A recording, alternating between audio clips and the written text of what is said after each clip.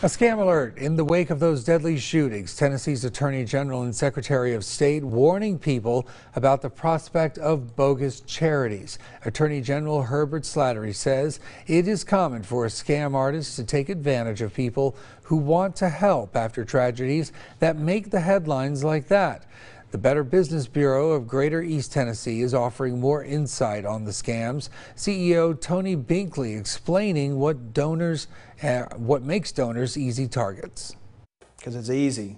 They know people want to help. They know people are feeling in a giving mood, and they take advantage of it. So, one of the things is, crowdfunding and things like that. You should always be careful of those because you really never know where that money is going. We've gone ahead and posted more resources from the Better Business Bureau, including a website to look up a charity before you give. It's all at WATE.com. Just click under the As Seen On section.